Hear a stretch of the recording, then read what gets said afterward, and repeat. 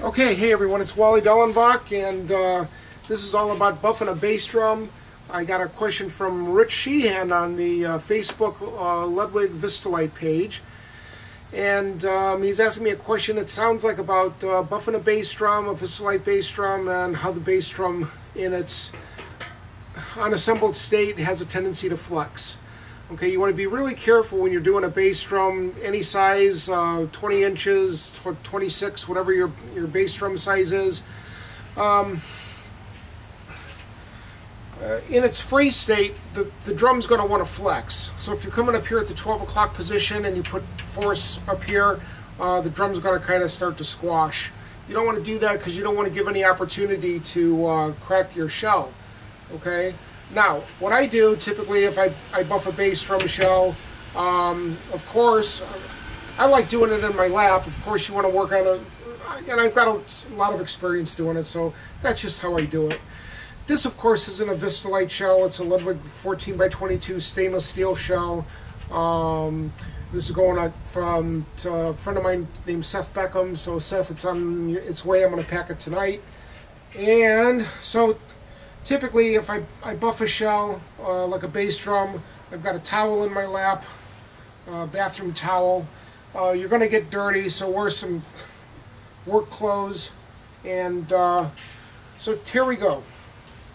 Now, what I like to do is I'll hold it in my lap. And the reason why I like to do that is because I do that to let my body absorb the vibration. I can feel what's going on with the shell. Okay? Put my left hand through like so. And this is my workspace. Alright, so I've got my buffer, 5-inch orbital buffer, and it's kind of nice because I can come over here, set the buffer down. Of course, you want to have some kind of cradle maybe to put your buffer in. You can keep more control of it. Remember, you don't want to drop your buffer on the ground and pick up contaminants that would come back and scratch your shell. So always try to keep your buffer sitting in an upright position to where you can apply your rubbing compound or your polishing paste. Okay, this is, I don't know how to pronounce this, Novus, Novice, Nuvo, who gives a crap. It's really good stuff. It's made for acrylics and plastic. Highly recommend using it.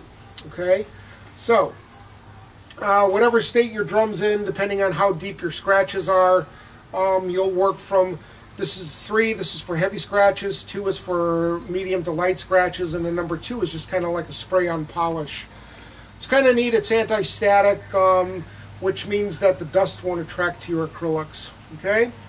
So, once again, we don't want to come here to the top of the shell and press down because we don't want to crack it. And really, we're kind of losing control up here. We've got better feel down here. Now, the reason why I like working like this is because I get a sense of feel and I can see what's going on with the shell. Alright? You want to do it in a well-lit environment. Of course, you want to have air moving because this Nova stuff, it does turn to kind of like a powder state. So when it starts to dry and it's kind of, there's a film paste over it and you can see it. When it's kind of developed, I guess, if you will, and done its work, it starts to dry out and turn into like a baby powder and it'll float off of your. So, of course, I would recommend maybe even using a dust mask. Do it in a well-ventilated or you have air moving through, okay? Because if you're going to work this close, you know, take care of your body, okay? Be safe. Now, so, got my buffer, and typically I'm working in, I've got a pattern going, okay? Now you can come here from halfway to your shell out, and then later turn, once you go around the drum 360 degrees, turn your shell around and work this way. Now, your own personal workspace when you do stuff like this is defined by you, okay? Everybody's going to get their technique, their tricks, their tips, or whatever.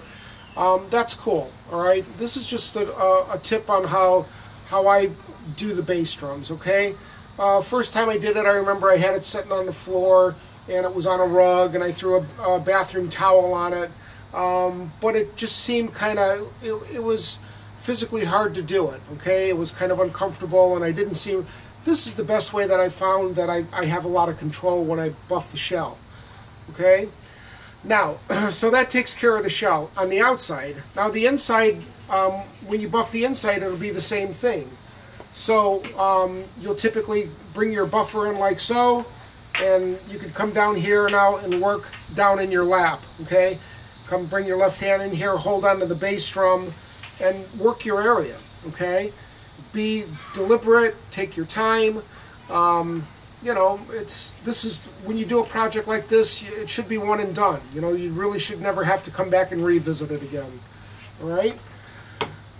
So that takes care of the outside diameter, your inside diameter buffing. Now, when you go to buff your bearing edges, that's when I recommend that you set it on a table, because you can actually get up here and work your buffer a little bit better, okay, to your bearing edge.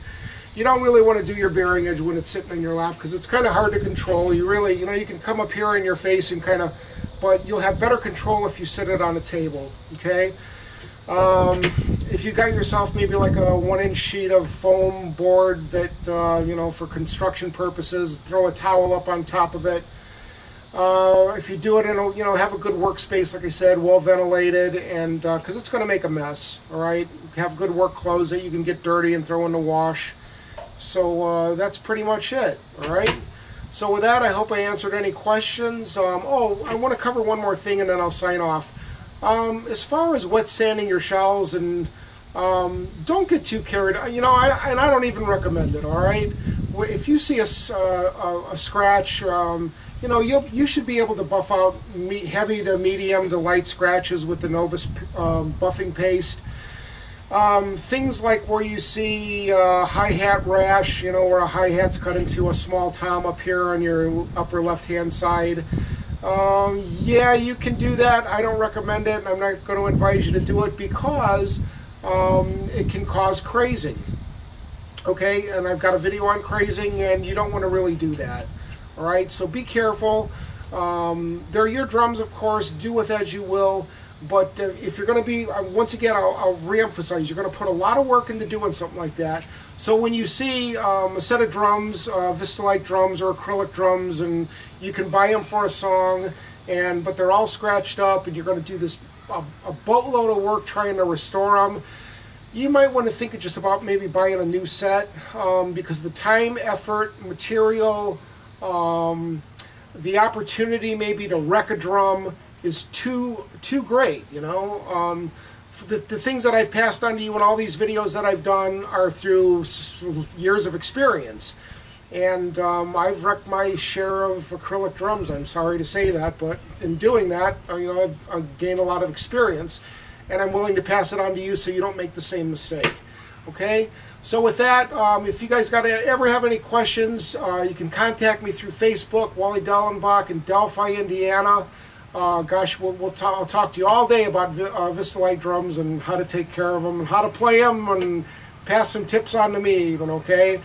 I love talking to the drummers, the drumming community, and it's a blast, okay? I'm a drum nerd. My wife calls me a drum geek, and that's okay with me.